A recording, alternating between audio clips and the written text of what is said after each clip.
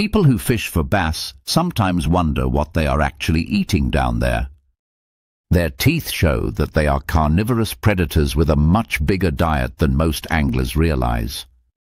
Their number one food is small fish, like shad, minnows, sculpin, and bluegill. Crawfish are next, and the fish grab them right off the bottom, as well as worms. When they are small, they start life by eating tiny crustaceans like plankton, then shift to mysid shrimp and amphipods as they grow.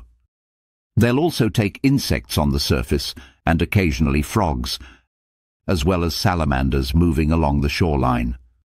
Every now and then, a big one even grabs a mouse, a tiny duckling, or a small snake swimming above. Once you match your lure to the prey they eat, the feeding behavior starts to make a lot more sense.